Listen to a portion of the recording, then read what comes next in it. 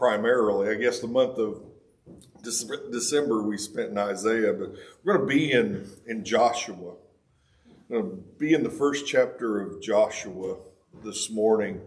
And I don't always cling to the season of the year and timely messages like that. Many times we're just going through scripture verse by verse, but starting out a new year, I just really sought the Lord as to what the most needful thing that I could share in the beginning of a new year. New Years are kind of like birthdays. In my experience, it's kind of almost a made up thing. I mean, it does mark a day when you've completed another lap around the sun. But beyond that, nothing earth-shaking shifted from counting 2023 to 2024. It doesn't change anything, rolling the calendar over to another month, another day, those things, but it is an opportunity. One of the things that it is an opportunity to realize that as these things click over, as these mile markers are passed, last year was another decade of marriage. When you've been married long enough, you're counting it off in decades. You're progressing through to a place in life that there's a limitation there. And Lord, teach us to number our days that we might apply our hearts to wisdom. So it is an opportunity to mark the nature of life, the nature of time, that we only get so many trips around the sun, and we need to take inventory. And this is a great opportunity to do that. So in the process of that, I'm thinking about what would be the most needful thing for us as a body of believers, as us as individual believers. What could we be encouraged in that would be as needful as anything through the course of 2024? And that's what led me to the first chapter of Joshua.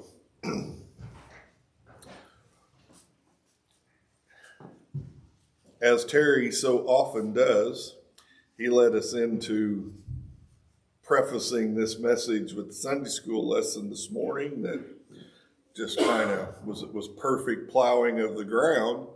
We went in the direction of talking about fear and facing fear and what fear does and how to overcome it.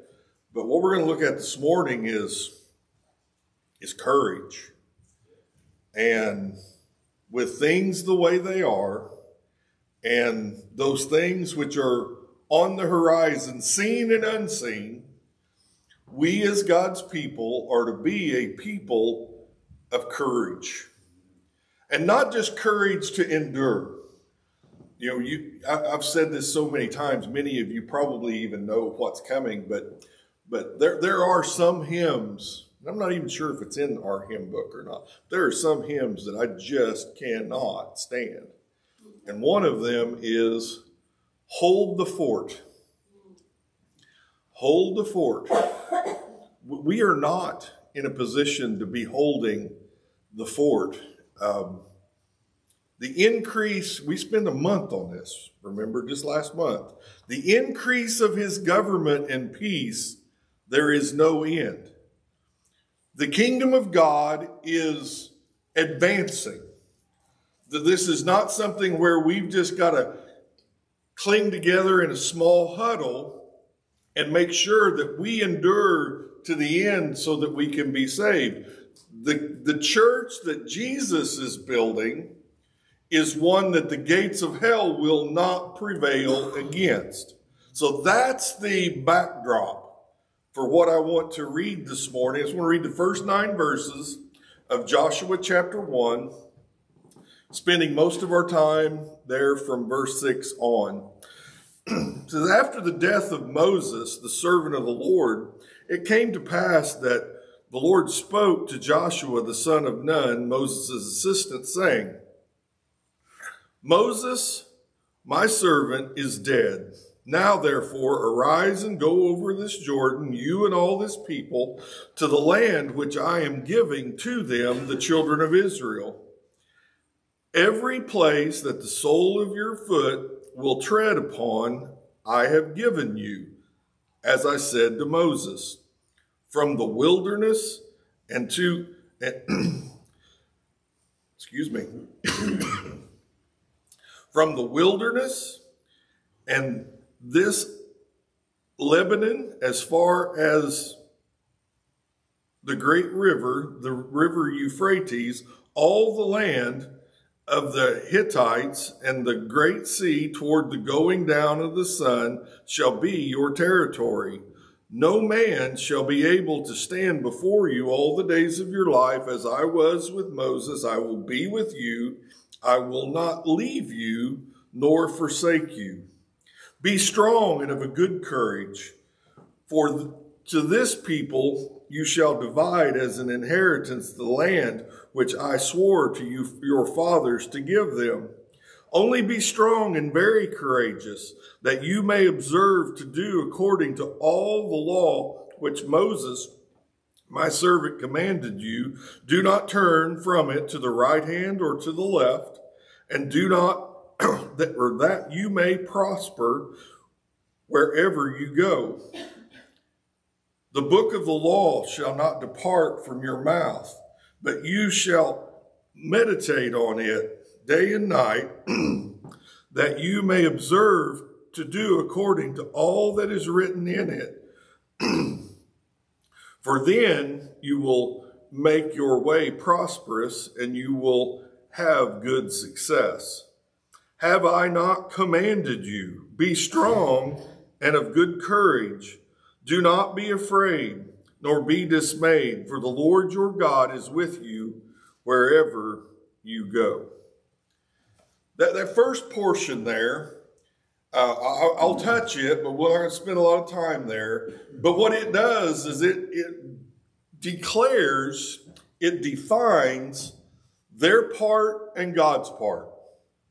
God had made great and precious promises to the children of Israel. He has made exceedingly great and precious promises to us, his New Testament people. We have promises from God that pertain to salvation. We have promises from God that pertain to peace. We have promises from God that pertain to literally every area of life. God's will is declared clearly in his word. His promises are steadfast and true. And there is a component of this that is a living interaction between God and his people. We look here and we see that God was giving this people a land. He had promised it to their fathers, Abraham, and then it passed on to Isaac and to Jacob. And then Jacob's sons spent 400 plus years in Egypt. Now they're coming into the land. They've been led out of the land with a strong hand, passing through the Red Sea, being sustained in the wilderness after their unbelief. That generation fell in the wilderness. Now another generation comes on, and they're going into the promised land. They're going to possess the promise that had been made to them. The promises of God are yes and amen, for sure. But many require an interaction between God and man. These are the covenant promises of God. God promised to give them this land. Was it going to happen? Yes. Was it going to happen for those who dwelt in unbelief? Well, that whole generation died in the wilderness to prove that it was not going to happen to those who would not interact with God by faith. So we look at these, we see that God has promised to give them an inheritance. It was going to be theirs. We possess great and precious promises. They are ours. They are ours. The fruit of those things are ours. But what lay before these people on this day when God is taking Joshua aside and giving him very strict instruction to be courageous. To be courageous. He says, be strong and very courageous. Be strong and of a good courage. A good courage is a courage that's willing to step out and do that which is necessary to possess that which is promised. This is what they have in front of them. They've crossed supernaturally across the Red Sea into a wilderness. They've been supernaturally sustained in this wilderness. Now they're going to supernaturally cross the Jordan River at flood stage to enter into a promised land. Are the inhabitants of the land just going to run scared from before them? Not a chance. Not a chance. They're going to go through a process of possessing the land that the Lord was giving them. Much has been promised to us and much is given to us, but it must be possessed. And it takes strength and it takes courage. And these you don't have, and I don't have. We are not in possession of these things in our own strength. We do not possess that which is necessary. We don't even have the faith to be able, these things are received by faith. We don't have the faith. The faith itself is a gift from God. The faith itself is the ability to trust him. Those things are imparted to us by God, through his word, by his spirit. It is a supernatural work of God, but we are active participants. In the very same way that they had to cross that Jordan River, the waters heaped up, the waters stood up in a pile, basically, and it took courage to step out in front of that, because it was only the hand of God that withheld that flooding river to allow them to go across on dry land. It should give you strength and courage whenever you see that which cannot happen happening, when you see the waters piled up and a way has been made where there seemed to be no way.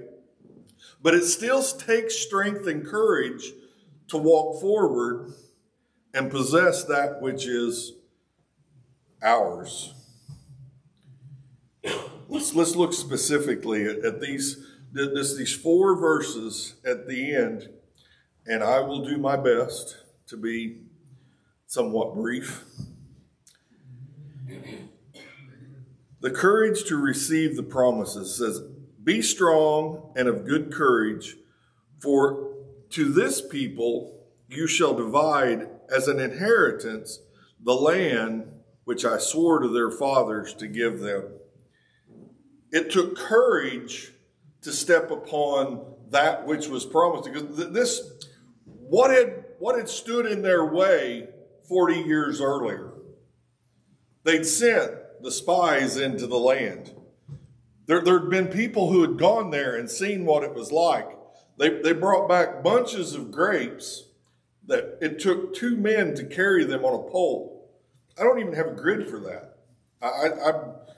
It's unimaginable to me that there could be something that fruitful, but they brought back the evidence of it.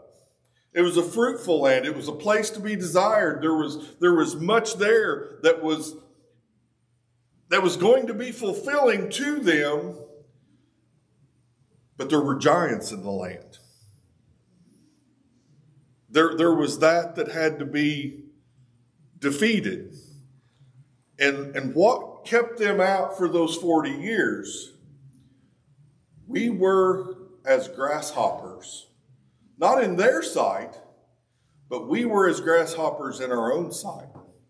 That they seen themselves as just puny and small, and that which could not stand against such giant enemies I'm not sure who you would look around the world and define as your enemies, but you have no enemies that can defeat you. You have no enemies that cannot be stood against. There's no enemy that can harm you. Now, I'm satisfied. And part of the reason I chose the words that I did there is because of the immediate objections that come up out of the human heart that says, well, there's people out there that would love to kill me as a believer. You know, there are certain sects of different religions who feel like it's God's work for them to kill people like us. And we think, well, they could kill it. How can you say they can't harm us? The harm that we're talking about is, I mean, can somebody make me feel pain? Yes. Can somebody make me hurt? Yes. Can somebody kill me? Yes. But they don't kill the real me. The real me lives on. The real eternal life, for all of us that are in Christ, eternal life has already started. We have eternal life dwelling within us. He who lives and believes in me shall never die, the Lord says. We can walk in this. We can walk fearlessly. We can walk substantially. We can accomplish that which God has given us to do. And that's the primary thing that I'm looking at this morning. We could go 1,000 different directions at this point with the message. What has God promised us? God has promised us that He has works before ordained that we would walk in them. We are His workmanship, created in Christ Jesus for good works, which God has before ordained that we would walk in them. You have a work. It is the promise of God that you have a work. You have a very specific work. It is that which resides before you. I'm not saying to spend the next year of your life trying to figure out what God's will is. I'm saying just go from this place today and do God's will. As it presents itself moment by moment, day by day, do His will, and you will have accomplished that which He has before ordained, that you would walk in those good works. Don't bypass good works that are available to you, looking for that one that is yours. If it's available to you, you have the capacity in Christ to accomplish it, put your hand to it, because you will not get that day back. That opportunity will pass. You may be able to do it another day, but it will not come back. That moment will have passed. Be courageous. What courage allows somebody to do that the weak-hearted will not do is to act without hesitation. This has probably been one of the greatest weaknesses of my life. Is I'm of an analytical mind. I may even know specifically what needs to happen, but I will pause to figure out why it needs to happen that way. And sometimes those opportunities to act have passed me by while I was trying to analyze the situation. It's called the paralysis of analysis. We don't need to be, we need to be there set on hair trigger, ready to go off for God in any opportunity that is given to us. He has before ordained for certain things to be accomplished by every one of us. Now, I've also seen what I mentioned just a moment ago, that this paralyzation of the big thing. There's this God-sized task out there that I know we gotta dream big. We gotta shoot for the moon. We gotta do the big thing. We gotta grow the huge church. We gotta do the whatever, you fill in the blank. But it's this big thing that has to happen. Big things can happen, and big things will happen, but they'll happen the same way that small things happen. And God does nothing small. It takes the same power for you to obey him, speaking to your neighbor across the street, taking some needed food to somebody who is in need. You take that to them. It takes the same power there that it does to raise the dead. One gets you a lot more acclaim than the other one will, but what is God's will in the moment? What has God before ordained that you would do in that moment? And that we dare not pass by the opportunity to do the good that's at hand, looking to accomplish the big, notorious thing, the thing that will bring attention. We want to glorify God, and great big things are awesome to happen, but the vast majority of people do small things. The vast majority of do things of small consequence, but massive impact.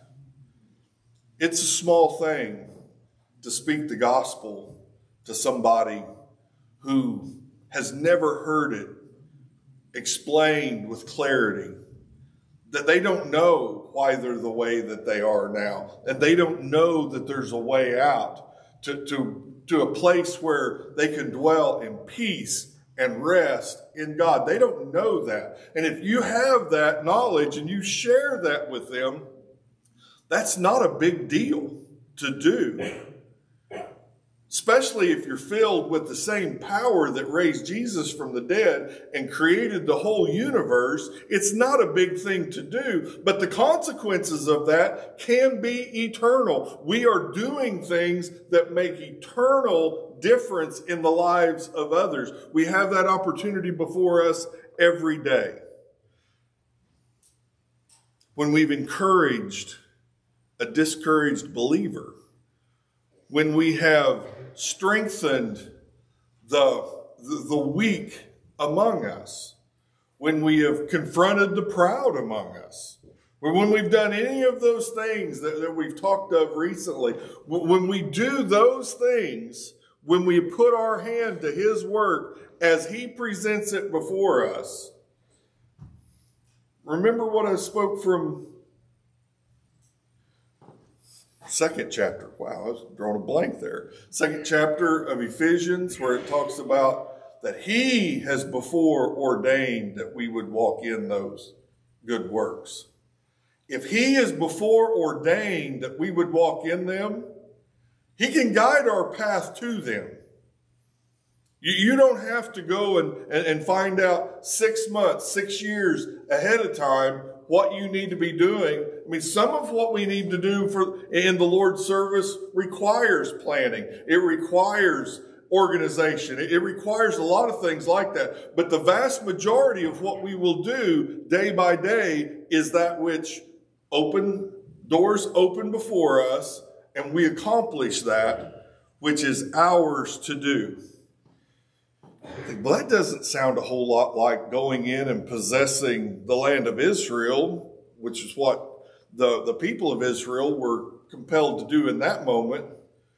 They were only being instructed to go forward and take that which was promised to them by God.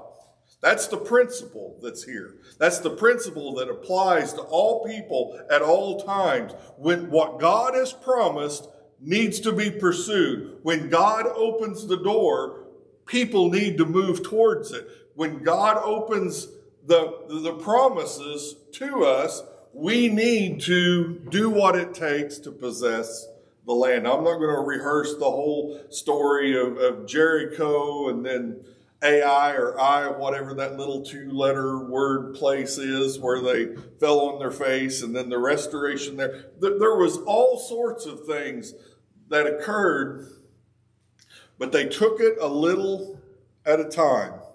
They would go 1 step forward, sometimes a full step back, 2 steps forward. They would move, but they were constantly moving forward.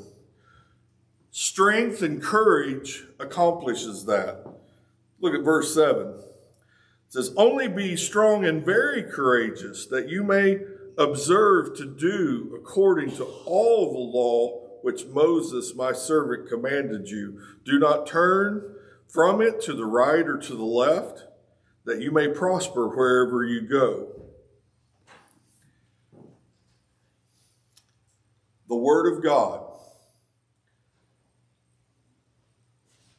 Amanda was encouraging us to join together, with their group to read through Scripture systematically, to soak ourselves in Scripture. If you have a desire to be strong and very courageous, if you have a desire to know the will of God, if you have a desire to know the things that have been promised to you and to receive the faith to possess those things and to walk in the ways of your God so as to find yourself at the end of the journey greeted by a well done, good and faithful servant, this is the desire of your heart. The Word is the place you need to be. You need to meditate upon His Word day and night. You need to read His Word regularly and think upon it continually. I mean, after 30-some years now of walking with the Lord and being exposed to much truth many years leading up to that, all of those things combined, I think biblically. Whenever something confronts me, the response of my mind is Scripture. The vast majority of the time, it will be either a principle from Scripture or it will be Scripture specifically that is there. We have a great and precious promise that we have Holy Spirit dwelling on the inside. He is with us. He never leaves us. He never forsakes us. And it is His job to lead us into all truth. It is His job to bring to our remembrance anything that Christ has told us. So there you are.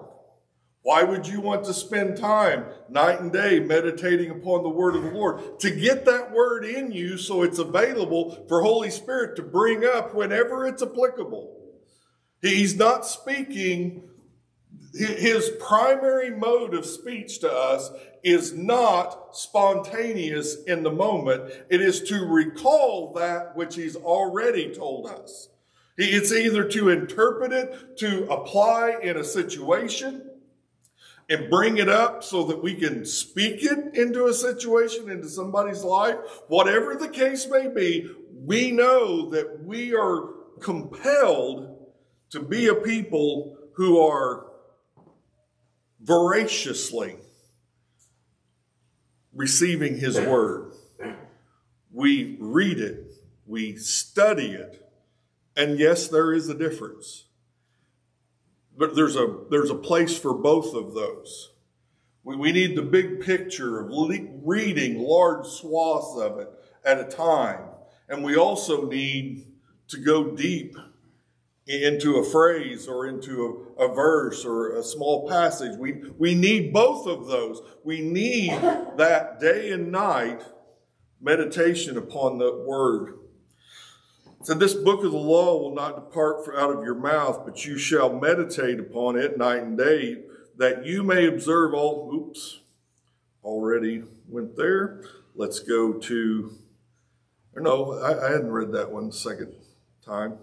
It says, but you shall meditate on it night and day, that you may observe to do according as it is written, for then you will make your way prosperous, and then you will have good success. It takes courage to follow the map. This right here, this Word of God is the map.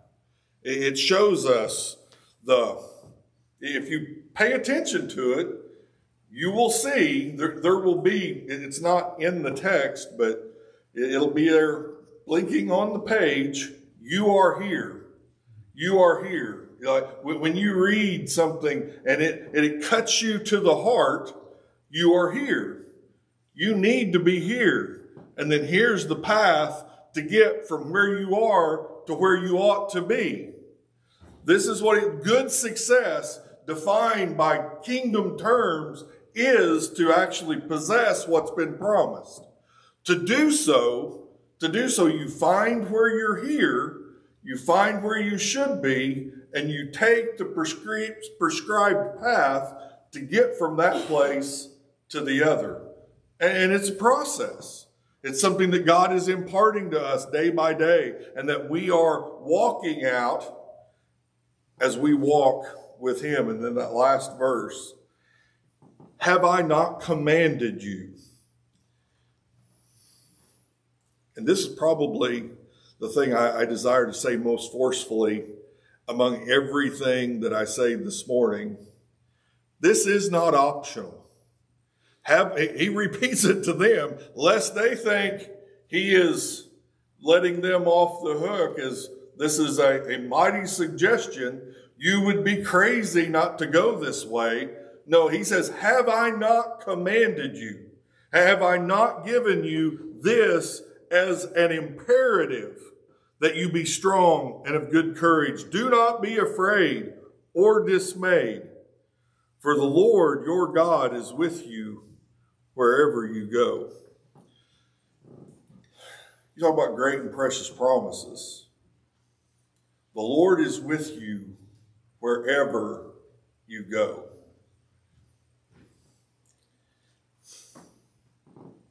If you take a detour into sin, does the Lord leave you? He's with you wherever you go. Even when you are where you should not be, he is there. He is there. You've taken him with you wherever you go. And the great and precious promises of God is that he's going to take you to where only he can take you. He goes with you wherever you go. One of my, the greatest hits of the promises of God, it is in Romans, where it says that I'll make it personal for me. You should do the same thing for you. God has predestined me to be conformed to the image of his Son. I will be just like Jesus. If I drag him off into the mud, he pulls me back onto the right. He pulls me back onto the straight and the narrow way. If I step off into thorns, I get all scratched up, but he heals me and he brings me back and he puts me on the straight and the narrow way. He has done it. It is his promise. It is a destiny determined beforehand. It is not in question whether I will be like Jesus. How much like Jesus will I be? I will be just like him. I will have his character. And the same thing is true of you. That's a destiny that he has not only put out before you as a great and precious promise, but he is accomplishing that. And everything that you experience is leading you towards that conformity. Being conformed to the image of his Son. Being conformed is, it's like Play-Doh.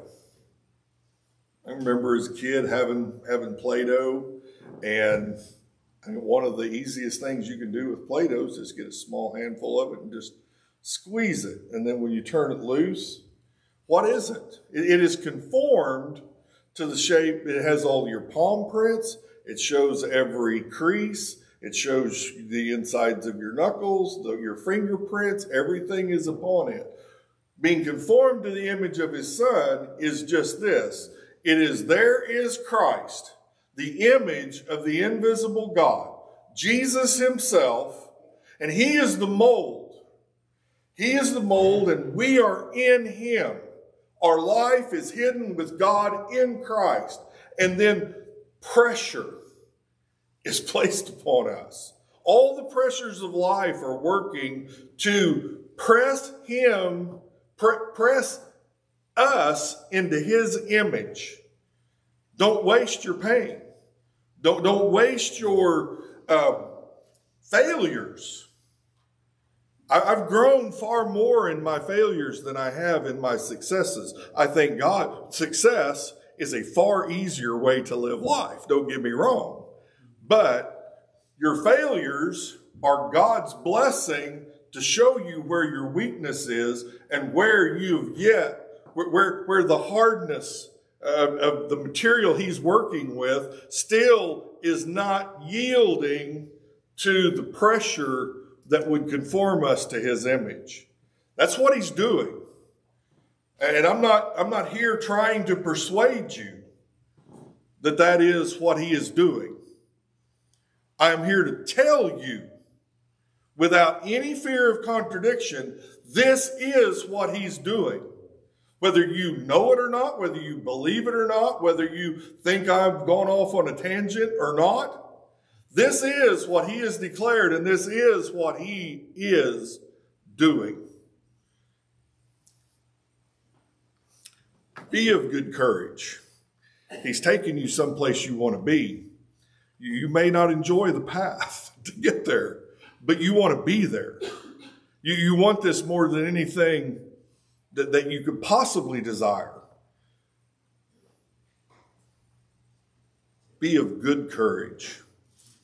As a good work colleague of mine says regularly, he hadn't said it yet to me about 2024, but I'm sure he will as soon as I talk to him. He's an Austrian guy.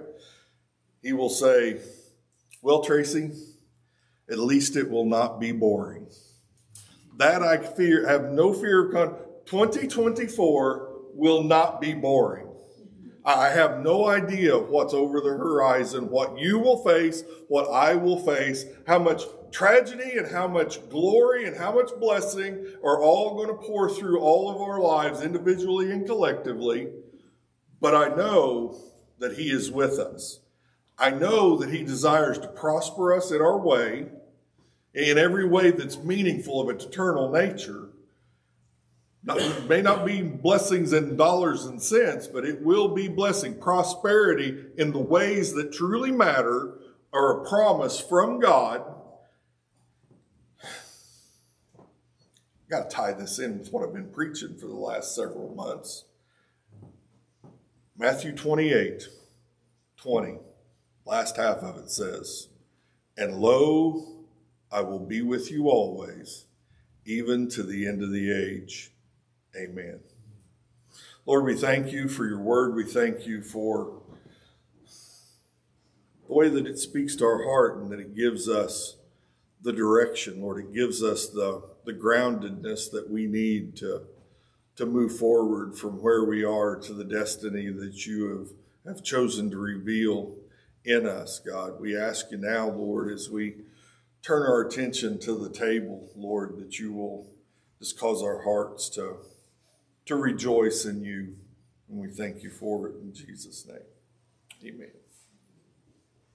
And we do have the elements of communion before us this morning. First opportunity to take communion together here at the beginning of this year for all of our